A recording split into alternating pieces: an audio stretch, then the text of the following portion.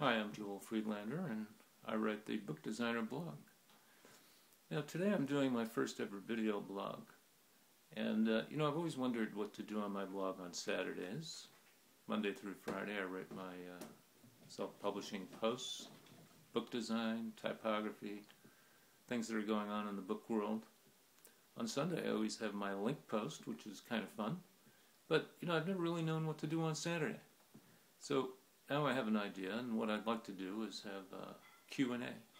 In other words, I get a lot of questions in my inbox. Let's face it, every day I get questions from self-publishers who are stuck, or they don't know what to do, or they're trying to make a decision and it's really difficult, and they're just trying to work out what to do next. Now, it seems to me that a lot of these questions are similar to other people's questions because everybody kind of gets stuck at the same place. So my thought was, why not answer these on my blog, and that way many people could benefit, and at the same time I could get to do something I've been wanting to do for a while, which was video blogging, and I thought it might be a little fun. Now for today, I got a lot of questions from an author this week I was corresponding with about publisher information. In other words, where does he put his publisher information? Does it have something to do with his ISBN, or is it about the printer, or does he have to contact Amazon? Exactly what is going on?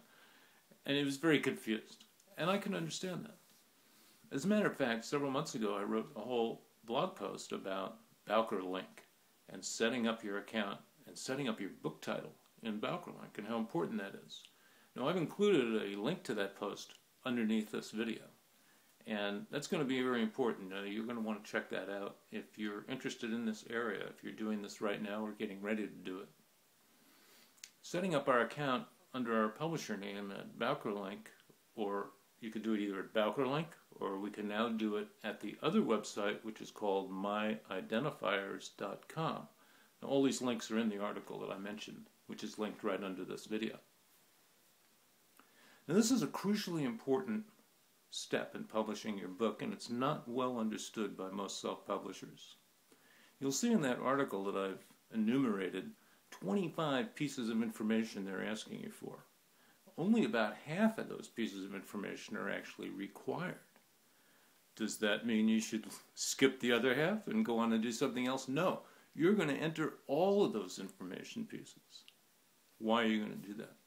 This is really in your best interest to make sure this particular record is as complete as possible. And I'm going to tell you about one particular area that we're going to concentrate on. But before I get to that, let me explain to you what's going on here. This record is oriented around your ISBN. That's how it's organized, and you retrieve the information by the ISBN. Now you're populating, actually when you're filling out this form, you're populating or filling in the database that's called the Books in Print database. Now the Books in Print database is the biggest database for book information in the United States. It's run by Bowker. Like I said, it's organized around the ISBN. But when retailers or somebody else want information on your book, frequently they're going to end up, one way or another, drawing it from the Books in Print database, because that's the basic place you get book data. So, what can we do to maximize our entry for our book in the Books in Print database? Well, you're going to fill out all the forms, as I said, all those fields, and you'll see in the blog post, there's only 2 pages, I think, that's not complicated. But you're going to get to one of the fields that's not required, and it's called annotation. Now, what the heck is an annotation? I'm going to tell you what it is. It's a description. Okay, so you're looking at a description field. You get about 250 words to put into that description field, and this is crucial because in this field, you want to put whole sentences, but you want to put as many keywords as you can. Now, you should be studying the keywords that are associated with whatever your book is about. You should know those keywords, the top keywords that your book should be oriented around. And in fact, part of my advice on books is to, particularly nonfiction, is to make sure you have keywords in your subtitle. Leaving that aside for now, when you get to this field, I want you to have a 250-word description that reads well, but that is packed with keywords. that's what you want. Now think about that. You know, there are a lot of books being published and a lot of people have come into self-publishing. One of the things that we really face as self-publishers is figuring out how our books can be found by people who might even be interested in them. And what we call that is discoverability.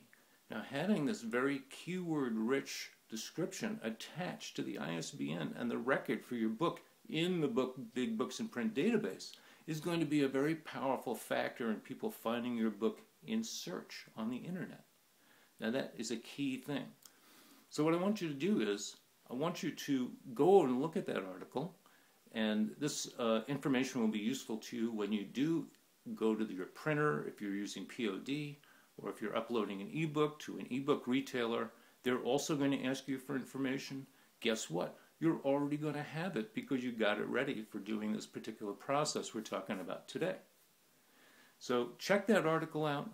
Get all that information if this is the process you're in, or if you're getting ready to set up your book at BowkerLink or at myidentifiers.com. Make sure you fill out every field that's asked for, and really work hard on that piece of copy. Now, I'd like to keep answering questions every week, so I've opened up the comments underneath this post. And if you'd like me to answer your question next week, leave me a comment down right underneath there, and I'll see if I can get to it next week. And until then, happy publishing.